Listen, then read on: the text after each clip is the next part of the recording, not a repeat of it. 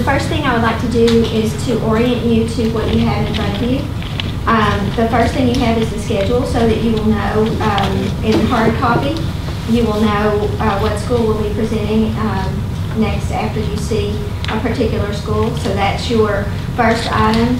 Then you have a single page copy of last year's test scores for our elementary schools, middle schools, and high schools, so that you could be able to look at that as they talk about this year's scores.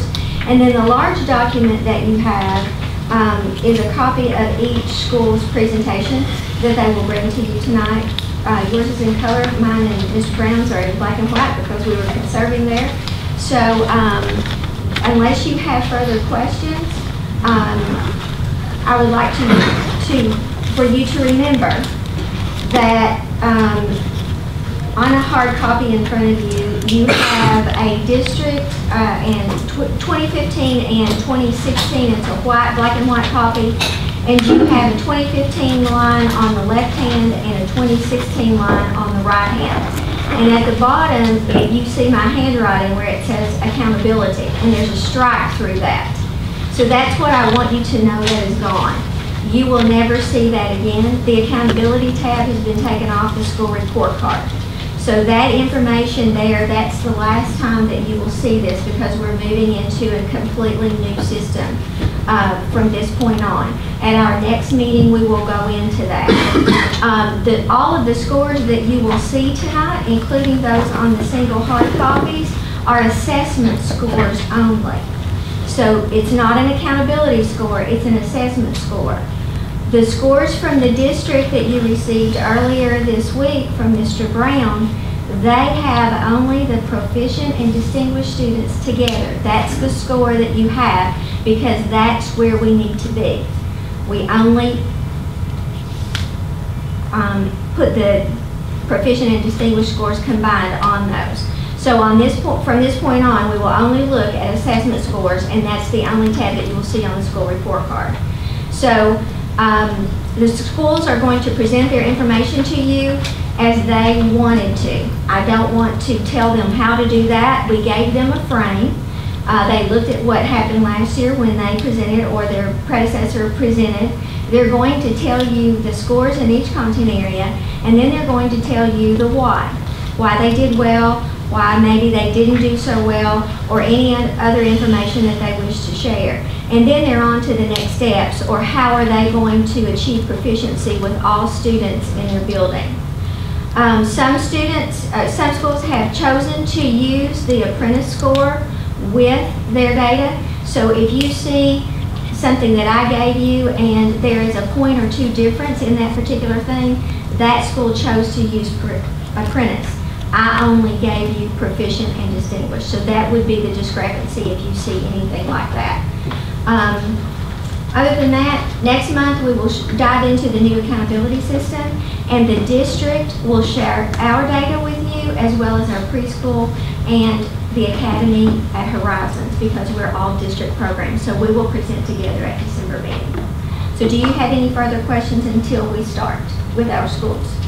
I would just like to remind the board and everybody else is that this is a different system than what you've been used to in the past.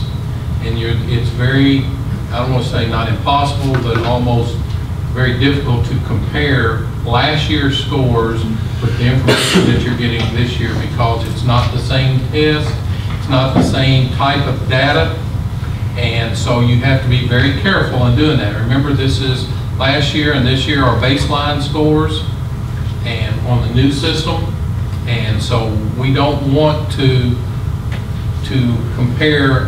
It's not apples and apples, it's apples and oranges, so just remember that. Now, there is some similarities, and I'm sure when the principals do their report to you all, they will point out some of the similarities and some things that they feel good about and some areas they want to do. And also remember that we have new principals in most of our buildings have new principals, and just remember where they were last year and where we are this year. So with that, Ms. Brown, Bloomfield, you're up. So first, thank you guys for staying. Todd, I know we got a 9:30 game, I believe, ESPN. Hey, I got it taped, so don't worry about it. So, I do have some advantage that I've been at the same place for 6 years, and this is our 6th year. And I think it's really fun to listen to stories that I'm hearing from new principals or second-year principals. So I think that story is really a big part of the journey. And I think at our school, we've been creating together for the past 6 years, and I think now more than ever, our team feels very empowered. I'm not sure if you guys have worn a flight suit t-shirt, but I would recommend it. I think that there's nothing that's going to make you have a good day quite like flight suit t-shirts. You can get them at Apparel Awards for about $6.50. I think if anything that we have done well, that I'm most proud of, it's this idea of passing the torch from teacher to teacher, but also from teachers to students. And I think over the past 2 years with the shift in our house culture, we feel more confident in this idea that our students have truly passed the torch. At the last day of the school year, our seniors passed the torch. This is a picture from Kentucky Standard last year. They passed the torch to our juniors. And I feel like we're living that more each year authentically than we have the year previous. I say too, I think our teachers in many ways, even though we keep saying work smarter, not harder, we continue, I think, to roll up our sleeves and work as hard as we've ever worked. On one hand, because I think we're inspired. On the other hand, because I think we understand the power in the work. This past year, the previous year, we had a lot of growth. And this past year, we really focused on this idea of committing to the process. We set goals, and I will tell you our goals were very high. And we set a process in place that we felt is very important for our teachers and our students to continue to grow. But if you look, it talks about process over product. And I know this is something that a few of our principals have read a book called Chop Wood, Carry Water, and it really talks about this idea of process, commit to the process. And I think what you hear is a lot of principals today talking about the process they're going through. Our process over the past 4 years, what Robin just called our big rocks, for us, have really been what we call our Flat Closer ecosystem. And they focus on assessment practices, common strategies, culture, and top right is this idea that we are working together to make it happen. I think that the working together piece is, Robin calls professional collaboration, is really a part of how can we work more intelligently together so that we are brilliant with a group of 30 people instead of with 1 or 2 people. So I will tell you that as I look at our school and where we're at, and we've been having these conversations throughout the last few weeks with our PLC teams, is this is really not enough. These 4 things, in a sense, are not enough anymore to grow. And I think one thing that we see in our data is that we did the same things. We committed to the same process. The kids changed, and in some places our days went backwards. So for us, we know we have to be more innovative and thoughtful in our approach in systems and the way we use time and space to change the trajectory so we can continue to support students that in some cases are still not growing. So with that said, I think our teachers each year have gotten more thoughtful and creative about engaging a diverse group of kids. I think this picture here, there are so many stories in this picture of kids that really, if you think, many of you probably know Miss Peterson, but if you think about her wearing this flight suit and other teachers wearing these flight suits on, they're telling a story to our kids that no matter what, you can continue to grow and fly closer, and we're in this with you. So last year we thought, and I think at the beginning of the year we thought the system was going to stay relatively the same. We thought it was out of such and such 100 points. It ended up not being out of 100 points. It ended up being out of 80 points, and some other things changed. But we had this goal of 90, and this fireball. We thought it was really exciting. Well, it just that didn't really come together. So it didn't come together because 1, it was not necessarily out of 100 points anymore, but 2, we didn't meet our goals. Even if we would have, even if it would have been the same system, we would not have met our goals. So I will tell you, while it went down, it wasn't. In some cases, it went up. So if you look, this is a comparison of 2016, 2017, and our graduation rate did not have a lot of room to grow. It's actually 98.5%. It rounded up to 99. So if you look at CCR graduation rate, those were already relatively high. There wasn't a lot of room for growth. We still improved there, and I will tell you that came really from teachers working very closely with students, making sure that as seniors graduate, that they're fully supported. if you look at the left side, and this is, so as opposed to some of the other data you're seeing, where you're seeing proficiency data that is just proficient distinguished, we have always, with achievement, we've always had an NAPD, which is novice, apprentice, proficient distinguished. So that 71 is including apprentice students. That's including a half point for apprentice, which is the way the accountability system has always organized it.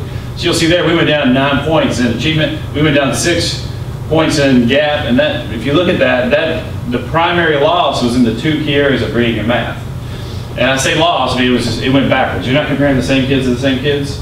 At the same time, we know that we committed to the same practices and it wasn't as effective. So we have to own that, and we have to recognize that in order to meet kids where they are, we have to be more intentional and thoughtful in that process. So that's really a summary of year to year. I think it's, for me, since I've been there for 6 years, we've been able to look at some processes that are really important. The past 2 years, we've committed to this process called Freedom Prep, which has been much more intentional use of time and space for kids based on our school goals. Last year, we did more Freedom Prep than the year previous. With that said, our scores weren't as high. If you look at the 5-year ELC comparison, this graph really compares each area, and you'll see a positive trend over a 5-year period of time, with the exception really of math, which is relatively flat, with the exception of last year, and reading, which is relatively flat with the exception of last year and the first year.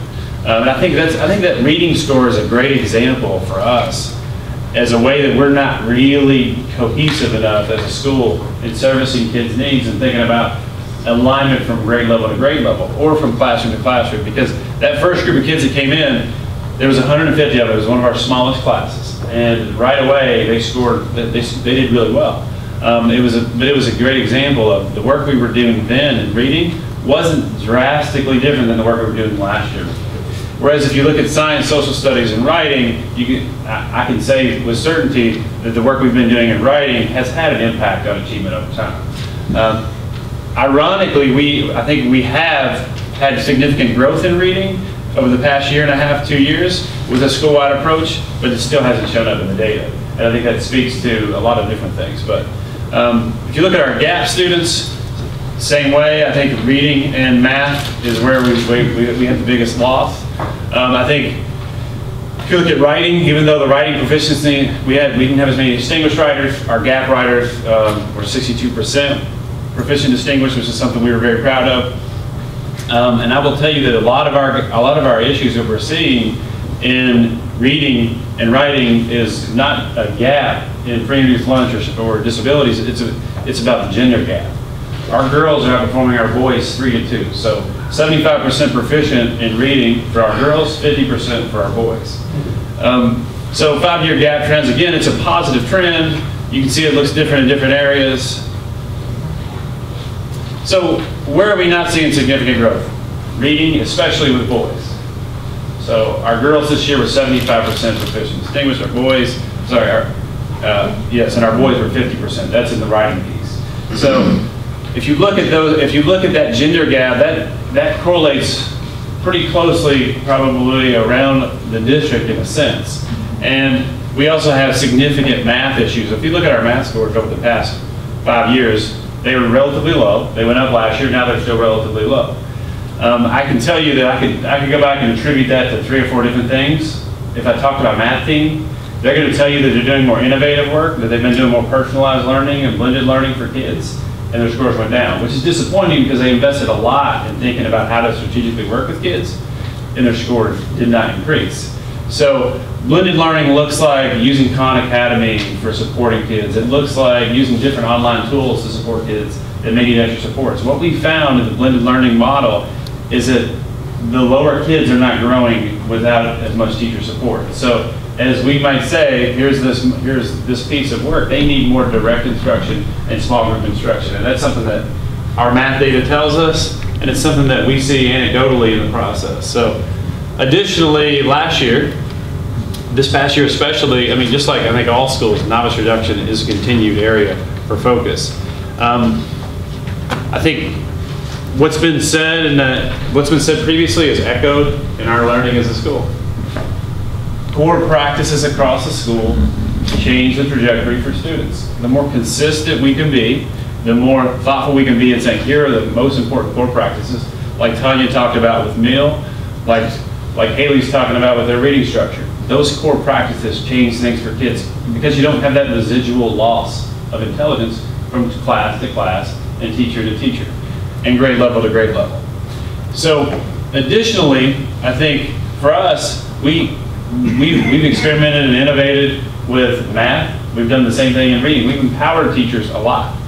I think at times we may have taken on a little too much, and we have to get back to those essential skills and stay focused on those. And lastly, novice growth requires more time and space intimately with those kids. You have to have more time and space, intimate time with those kids. So I think this is pretty similar to what we're hearing. I will say one piece that I think this is across the district, I think especially over the past few years, we ethically have been very compelled to support students on the ACT. The reality for us is our students, if they don't do well on the EOC reading test, can still go to college. This ACT test is something that is really an important piece for kids understanding college acceptance and also thinking about college and career readiness at the state level. Last year we did have a strong year on the ACT, and it's something that we are seeing that kids continue to be very intrinsically invested in. So kids are very motivated towards the ACT because they see how it connects to them transitioning to college. So while our English and readings, our English and math scores went down on the EOC, they went up on the ACT. In some cases, those are the same students. In some cases, it's not, depending on the test. So a little bit of a mystery there. So our ACT growth, too, has been on a positive trend. Our last year's graduating class had by far the most ACT growth from plan. Unfortunately, we can no longer compare because the state got rid of the plan test. But this was something, too, we were also really excited about to see that the work, and really the work that you guys helped us with as a board and Ms. Brown with the CERT process, this is the first year we used the CERT program, and something that really I think our kids and teachers were able to use more creatively because it gave them extra time and space with help. There's a study, there's a guy that walks you through problems in a way that teachers simply don't have the time to do with every student. So a few things, and I think Tanya spoke to this as well. Graduation rate over a 5-year period. 10% graduation rate in a score our size, ours was about 10.5, 11%, equals about 18 to 20 students in a given year. So for us, that's a Care and Connect class. That's a group of young men or women that are graduating now in our district that weren't necessarily graduating 6 years ago.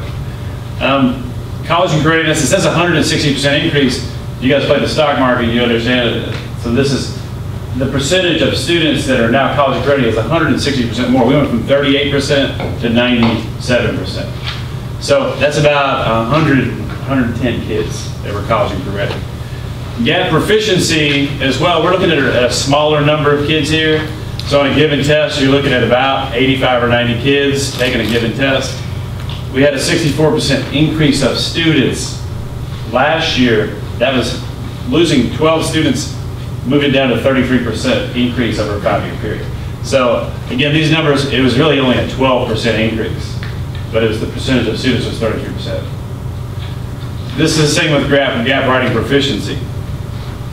So over a 5-year period, increase in gap students, 26% increase, 72% more students were proficient distinguished writers that were in that population. And we feel like this is the data that points us to this idea that coherence is so important. Because the one place, and Robin can speak to this as she worked at Thomas Nelson, the one place we were most coherent and have been most coherent is in the writing practices over the course of the last 5 years. So with that said, I think we know at the high school level there is so much going on. Everybody's been talking about culture. The big shift we had in the past 2 years is this picture right here. Kids are a part of a house and they stay in that house for all 4 years. They meet with their Care Connect leader, they're with that person for all 4 years. It is gender-based and it's really organized around caring and connecting with each other. And this has been the single most important change that we've made. Take anything else out about anything we've done in our school, moving to this system is the most important thing that we've done as a school in the past 6 years. because it has engendered a level of capacity in our students to lead and take care of each other that we simply did not have previously, because it was very adult-driven by the nature of the house's transitioning each year. So this is something we're very proud of. It's been a massive resource undertaking. And I can also tell you that it's been, to a degree, I think it in some ways shaped our focus to not be as focused on some of the pieces of the academic pie in the way we have been in previous years, because it was a massive undertaking. We continue to think creatively, and I think now really a lot of this is more student-led. We have 6 student leadership classes each day that we didn't have last year that are organized around students taking care of each other and celebrating each other. These are student-generated slides that go through our digital announcements. These are processes that we just simply didn't have the capacity for previously. In the end, I think I talked a little bit about teacher empowerment. I can tell you that teacher empowerment and student empowerment go hand in hand. These are some chalkboards we've had for the last 4 or 5 years. It's fun to see them evolve. Kids' stories evolve and grow from freshman year to senior year.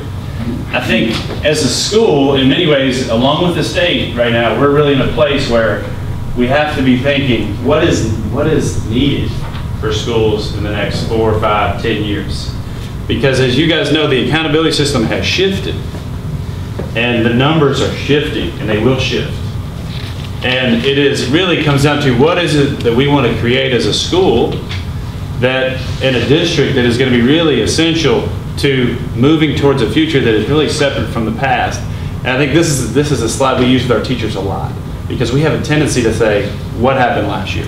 What did we do last year? And I can't stress enough how important this conversation is to our work as a school. Is if we want to have real progress, we have to do new things. We can't just copy things that worked for us last year. We have to create something new in order for us to really grow. So this is a question that drives our work. We talk to our teachers about if it was easy, it's probably not going to work. If it's hard, it's probably something that's going to be really potentially much more meaningful, allow us to learn from it. And then there's this area around how do we get to the next level? Because that's where the human connection comes into place, and that's where the house system and this nature of culture. When people are talking about culture, we're talking about this idea of doing things that we don't even know are possible. And that's what's really exciting. I think this is, at the end of the day, this is really key for us. Reading, writing, math, whatever it is, we have to get closer together. That's where we've had a major investment this year. We allocated about $8,000 for teachers each month to go in each other's classrooms for just 2 periods a month. It costs us about $8,000 over the course of a year at our school. But this is an example of a teacher spacewalking. And the reason we're doing this is for the exact reason we just talked about. In order for them to see what's going on in each other's classrooms, they have to have time to do it.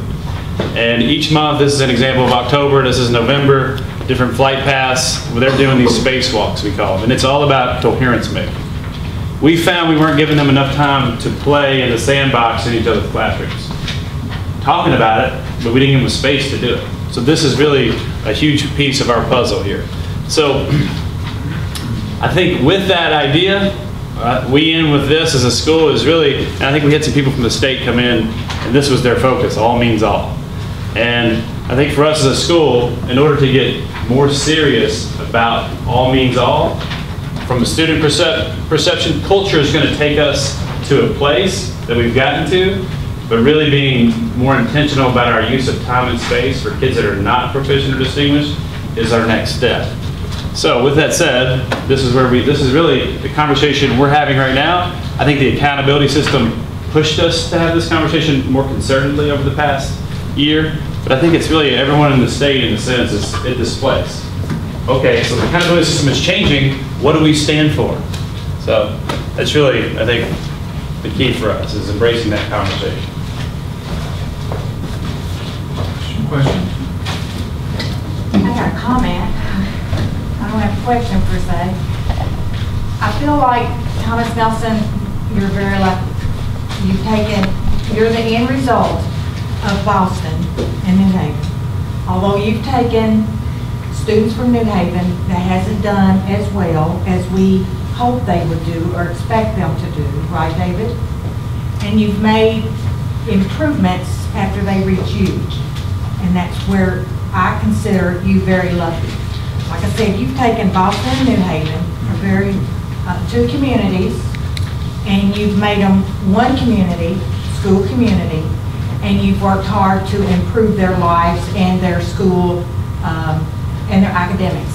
And I would expect no less from that because of what you started with at Boston and New Haven. I hope you know what I mean. Yes. Yeah, because it would be a waste to me. It would be a waste to know that they've worked that hard at Boston and New Haven, even though we're not seeing the improvement or the what we wish we could, you know, at New Haven. But you've taken those two and you've made them work even harder to get them ready for college and career. And that I, like I said, I expect no less from that school.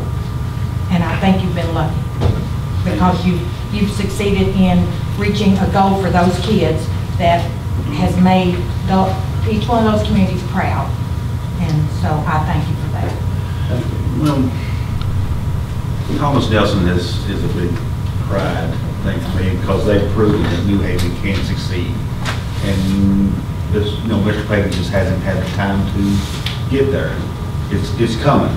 You know, New Haven will come, but I'm so proud of Thomas Nelson and what they've done for New Haven kids. It's very heartwarming. Thanks. Thank you. Thank you, Wes. Thanks a lot.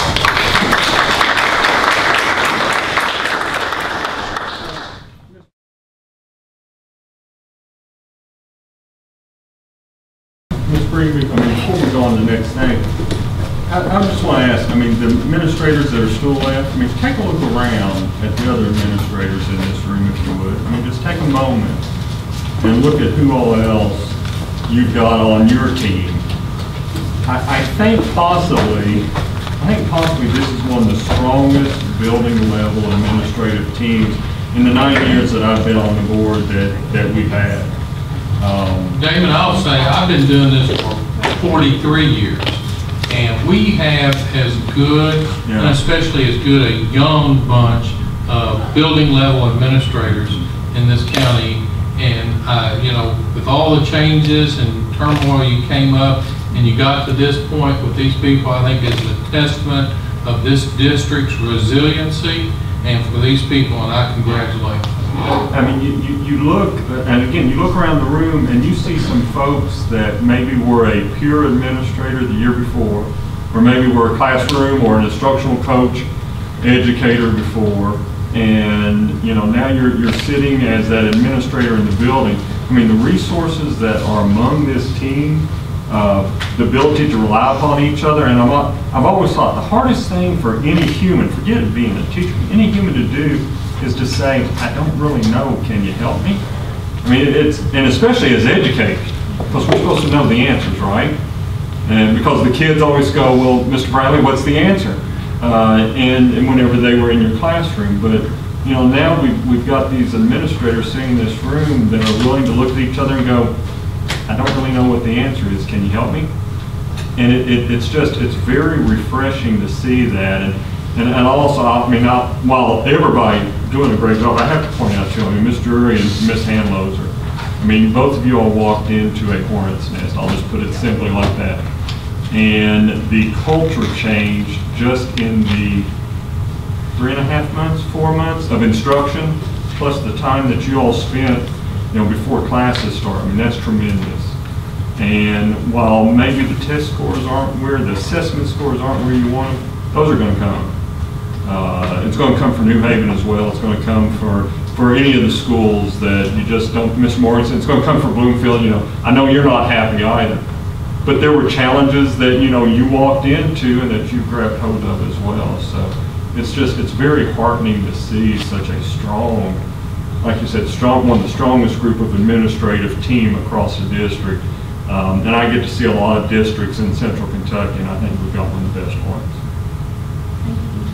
And I hope all of you all, because as a board member, and I know all of us can say this, each presentation there was something that stood out.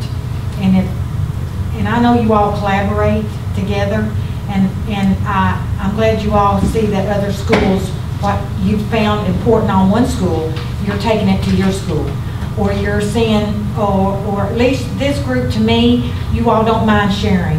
we've had some that really didn't like to share.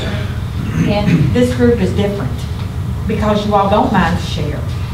Just like Tanya, I heard you say Wes helped you, and other elementaries, you help each other, and that's the way it should be. This thinking that you're the only one in the whole you're not by yourself, because we have 3 or 4 schools that need help. I mean, you know, are just now getting back on their feet. And if you can go from there and say, I do need help, then that's to me, that's 2/3 of the battle, is to get the help. And because we're only helping the kids. You know, I don't care, I care about you all, don't get me wrong. But the kids is what counts here. It's not us, it's you all and the kids, and those kids deserve it. We deserve to give Nelson County students the best education we can give them. And being funds are going to be restricted, I know that, you know that from just listening to our governor. And,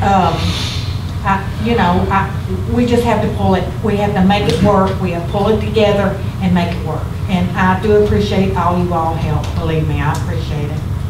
We're going to see some positive changes. Go visit New Haven to see what they're, Oh, I have. there's so much love in that building. Go visit Foster Heights, Oak Kentucky Home, every one of you. There's so much love, and they love their students. They don't do nothing Yep. but pure love. I know it when I walk in It's those great to see buildings. those buildings now thriving. Yes. And positive energy and kids learning. I love to see that. People are respectful and Yes. love that.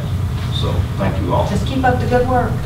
And we also need to thank Ms. Williams and Ms. Brown for their Yes. leadership in this process also. So Thank we've you, kind of thank all you. been together.